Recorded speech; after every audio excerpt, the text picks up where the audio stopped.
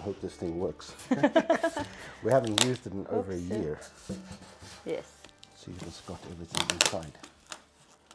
Oh, good. They have everything. Oh, okay, good. Yeah, power cables, the spray bottles, electrical cable. Should be the same size. Let's try. Wait, we have to test to see if it works first. Okay.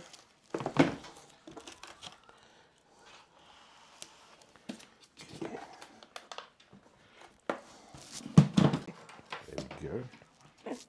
Where? Oh, there, just plug it in. Okay. Okay. Oh, yes.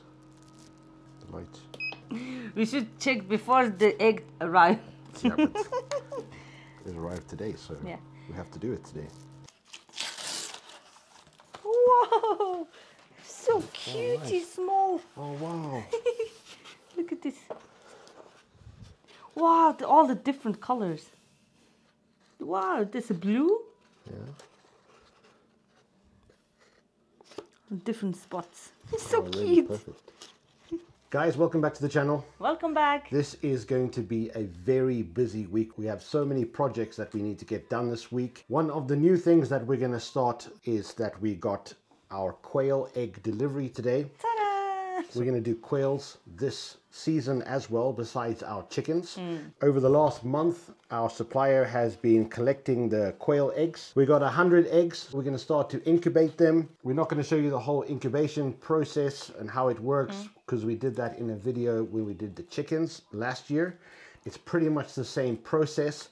The only difference is the temperature and the humidity. That's a little bit different. Plus the quail eggs apparently go for about 18 days. 18 days is normally the incubation time, where chickens are about 21 days. 21 days, yeah. We have 100 quail eggs, so hopefully if we have about a 50% success rate or more, that gives us 50 quails. Perfect. The quails are going to be for meat birds and for eggs. That's going to provide us with extra food for our homestead. Yes. We're also going to be starting all our seeds this week. It is the beginning of February. Fortunately, because we have a winter greenhouse, which is warming up very nicely at the moment, we should be able to get our seedlings out there about the beginning of March.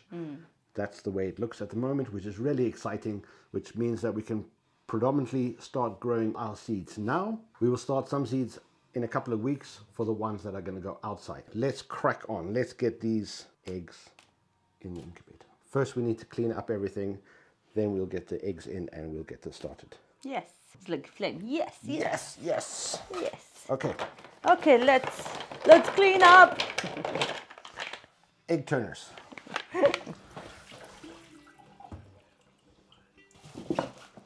Goes back in there like so.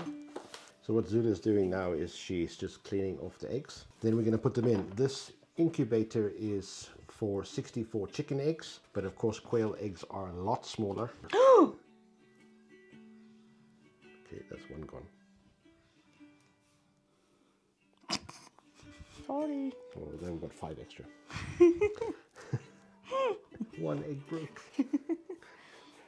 Shame. We don't know exactly how many eggs we can fit in here with quail eggs. This is the first time that we have done quail. Of course, me being a chef, I have cooked quail before and I have cooked quail eggs. So it is really going to be fun for me to experiment with that. And I don't have any experiment like that. Really, really fun. Be careful! We've lost the one already. 2. This gave us 5 extra. Oh, shame. I killed it. Wow. Wow. You mean See, small eggs. Look at the blue egg. Wow, look. You Make a look. egg. Poop. Yeah, poop egg. Egg. Cute. Baby. No, Baby baby eggs. Some of them are really nice colors. My chef brain is already coming up with recipes. You can have like poached quail eggs. Oh. I was actually starting to think of the house look cute. they are coming out. Little baby fried eggs. But pretty much the same as normal eggs. So if you have a normal egg, so you just substitute 3 quail eggs for 1 egg in your recipes. Really? Yeah. Oh, this is broken too. Really? That's the last year. Sure. So we have all our quail eggs in. Yes. Unfortunately, there were a bit of casualties on the way. Look at this. Look at all the eggs. Oh, sit. Wow. Gonna have lots of little babies, huh? Wow. Okay, bye-bye. Bye-bye. Bye-bye, baby egg. Bye-bye, egg. See you. See you in 18 days. Bye. Bye-bye, Bye-bye, egg. So we got all our quail eggs in. We're going to go put this in a safe place so flame can't get to it. We're going to keep the eggs at around 37 degrees, between 37 and 38 degrees. We are going to keep this at a humidity level of about 50% over the next couple of days. This great thing is it has an automatic turning, so we don't have to worry about anything. It will automatically turn it, and then we'll let it run for 15 days, and then we will turn the automatic turning system off and just let them be until they start hatching. Really simple. We just need to figure out a place to put them when they do hatch, but we'll come up with something next week. Yeah. Let's get this on, and then we're gonna see what seeds we're gonna plant this year. Yeah. 18 days. Bye-bye. Bye-bye. What's that? Oh, you Minko. A dog. Dog, yes. They're in the milk. Jättekine. This is the shelf that we have for all our seeds. Out here a little bit in the countryside of Mongolia, the problem is keeping the right temperature. These red lights are kind of old technology, but these are the only ones that were kind of available here in Mongolia, and the other ones are a lot more expensive. When you do germinate your seeds, it's not necessary to have them under light, but we do have them under light because the temperature of the house is not warm enough. We want to keep that at a certain temperature. The lights just help us have a temperature control, and we can cover everything up. We have some herbs going here. I also got some nice Japanese bananas. That's another long-term project. I have some artichokes down here because we have a greenhouse. It's really nice. We can grow artichokes. And then I have lots of herb cuttings that are growing, and different types of herb cuttings. So we need to fill this up. We've been just trying to work out exactly how many seeds of everything that we can plant to use the space as effectively as we can. Yeah, so it's a lot of variety. But it's good. I think that we have just about everything that we want to do this spring. Yeah, seems like we have a good stock for this season. Just if we can just have the space to put it all. Yep. If we do what you suggested and do the different stages, then we'll be able to get this out to the greenhouse as soon as possible. Yes. So that's good. But at least good thing that we have a greenhouse done. Exactly. Last year we started planting everything. Yeah, we have really struggled. No greenhouse to put it. For so space there were some and problems. Okay.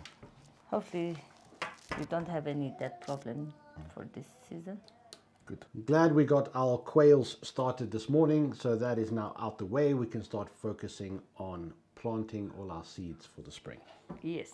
Last couple of hours we go through all that what we have. Seems like we planned, so we need to just get to start our seeding. Yeah, exactly. I mean, we have done some planting before, but we have never done something to this scale, especially with this amount of varieties. So we are going to make mistakes. Some things will work, some things won't work, but we have been going through what we have done before, what we know works, and if there's something new that we haven't done before, we've been going to Google, seeing everything we know about that variety, building up a little bit of a schedule. So we have some seeds that we have started already. Now we're going on to the next phase that we're going to do a lot of things that are going to be going into the greenhouse next month. And then in a few weeks, we will start some more stuff that will harden off in the greenhouse, and then we will plant them outside. Since we can't really plant outside until middle of April.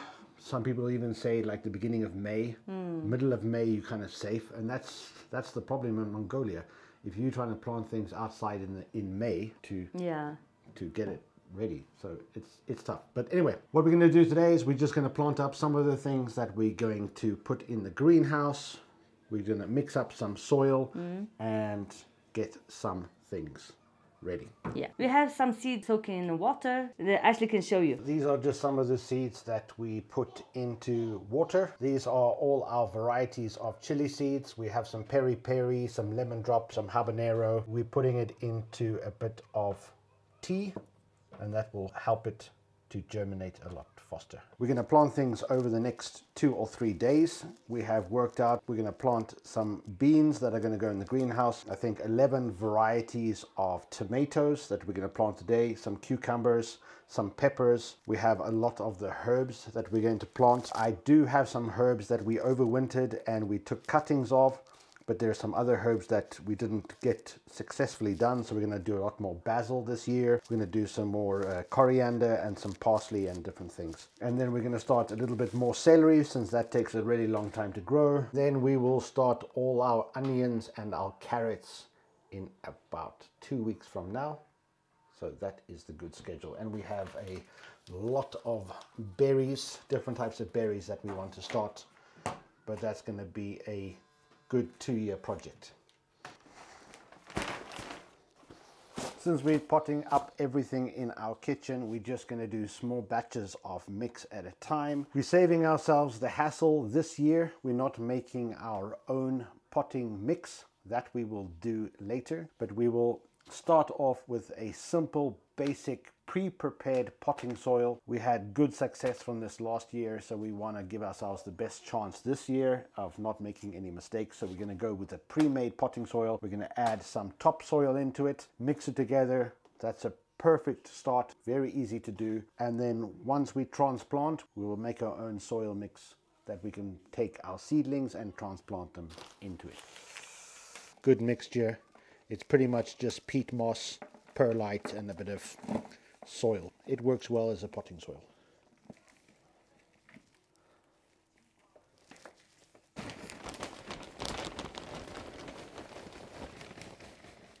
How many percent? 50-50. Should be okay. 50% in the bucket, 50% on the floor.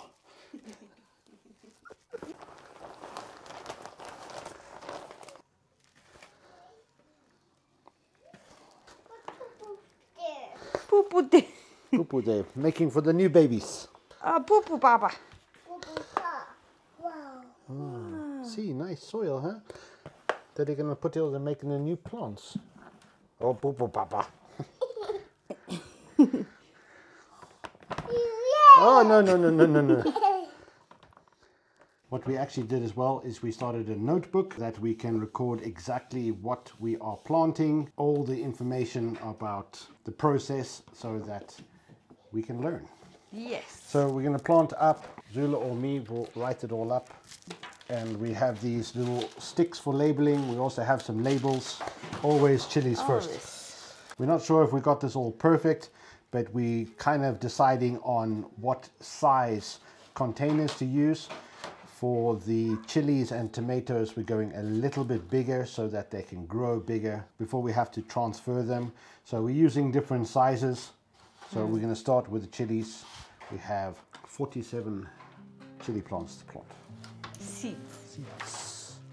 Hello, Flemmy. Oi. Hi. Oh, let me go in truck. Look what the daddy doing. What did he do? Ha! What you got in your truck? Look. Bleh. Oh. Bleh. Look. Let me do this. Perfect. Beep, beep, beep, beep, beep, beep.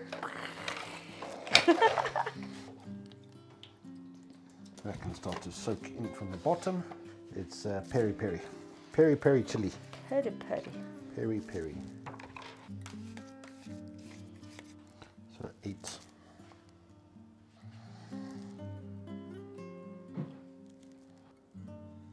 So. So, and then lemon drop. Next is 5 habanero chocolate. Chocolate. chocolate. Chocolate. I'm Which- planting chocolate. This lane? This lane. 5, right? And the next one. Trademark name. Huh? It's the little red bottle of hot sauce that you buy everywhere, but we can't say the name. Why? Tabasco. Oh, Tabasco. Okay, shh. So how many? 5. A lot. 15. Oh.